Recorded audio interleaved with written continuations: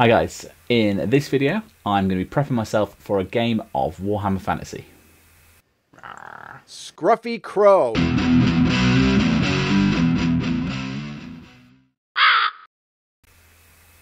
So, someone reached out on my local Facebook group for the Bedford Weird Boys looking for a game of Warhammer, and I was pretty keen to get involved. I've not played a game in probably the best part of a year, if not over a year. So I was pretty excited to get rolling some dice again. Problem was, I've not played Warhammer in much longer than that, probably the best part of almost 10 years. So my first job was to write a new army list. I kind of had a look at some old army lists that I wrote ages ago, but hardly any of it made sense to me. It's been a long while since I've looked at this stuff. So I kind of did it sort of half looking at what I had ready and what the least bad paint jobs were, and you know, what I could remember, and what also I could just fit into 1500 points, which isn't too easy because I'd chosen Warriors of Chaos. So here's the first iteration of the list, and after some feedback from the Discord group, which you can join down in the comments, they suggested that maybe I went for dropping the Forsaken and picking up a Sorcerer. I hate taking a Sorcerer in a Khorne army, but it's the only way I can get some Dispel dice, so it made sense. Okay, so I've dug out the case, and I'm picking through trying to find the models I want. These are my Forsaken. They're inspired by one of the models from the Storm of Chaos expansion.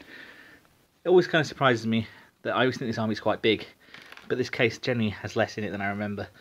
But there's still a sizable army in here, and even though some of these models haven't been touched in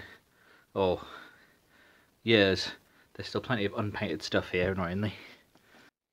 But yeah, as I said, someone on my Discord suggested maybe I did need the hounds, and maybe to drop the Forsaken. So I do have a couple of hounds painted.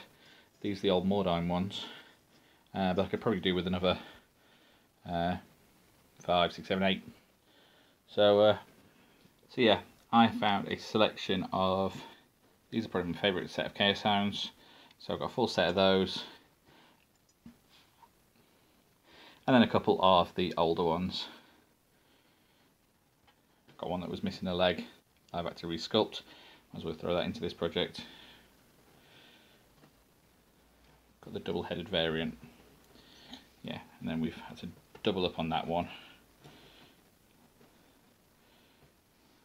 But mixing those with the Mordheim ones means that we've got very few duplicates, so that's going to be cool. The hounds are all based up and almost ready for some paint. There's just a few little spots that I want to green stuff. And the rest of the army is going to look a bit more like this. I'm going to replace this standard bearer with this guy here, because he needs a little bit less work to get him tabletop ready. He's just normally the banner bearer from my unit of Chosen. We've swapped the Juggernaut Rider out for this Demon Prince. This guy's got his own video. I did him fairly recently on the channel. And we're going to go for the Sorcerer on foot. So just those 8 hounds to finish off. And it's Sunday now, and my game's on Friday, so that gives me 4 days to try and get some paint on those hounds. Okay, so the hounds have all been given a blast of Halford's Black, and they are looking nicely covered. I'm going to give them all a pretty simple paint job. Even though there's a few different sort of styles of sculpt. I've got a scaly one, this one with a sort of scorpion tail, and then the slightly newer ones here. I'm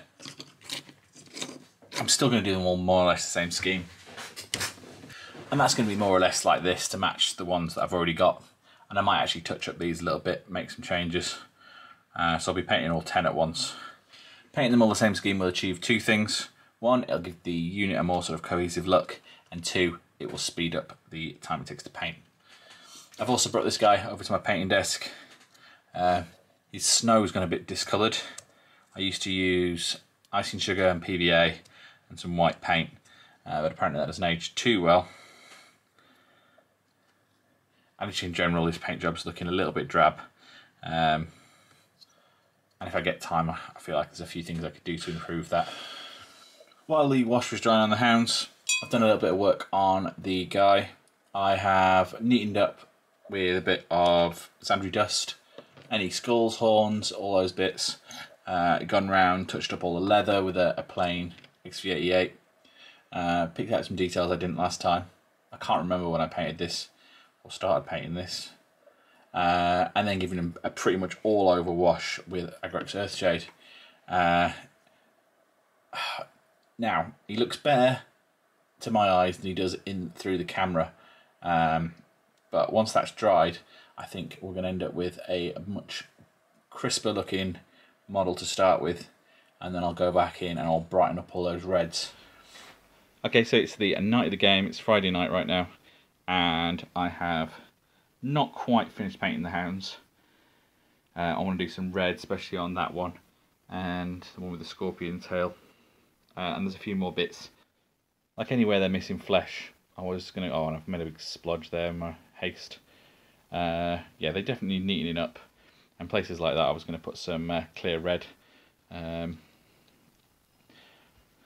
But I think they're tabletop ready. I said this is the final iteration of the army list. It took me some time to find a pair of tape measures, because I hate sharing one. So taking two is always worthwhile, I feel. And to finally find my Warhammer / Kings of War dice bag. I bought these nice little Chessex dice when I first started playing Warhammer. So they are my Warhammer dice. But we've got some other bits and pieces in here for like tracking wounds, and this has also got my tokens in it for when I'm playing my goblins in Kings of War. And in case you thought I forgot, we need the rule book.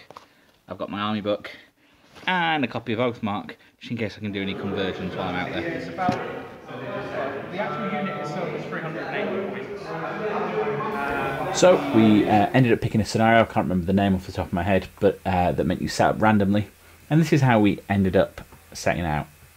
As you can see, my troops are spread pretty thinly across this one side, and we've got some Skaven, a Doomwheel in one corner, and there's a large Screaming Bell Death Star in the other corner. That's where the majority of his points were. In the first couple of turns, my plan was to try and hold his army in this gap, so the Death Star couldn't get round, and then mop up his Doomwheel with these Knights and the Demon Prince, while giving the rest of my army a chance to sneak around the side and finish off that Death Star.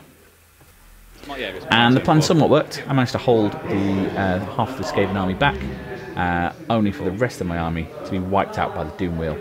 Like, wow, that thing was powerful.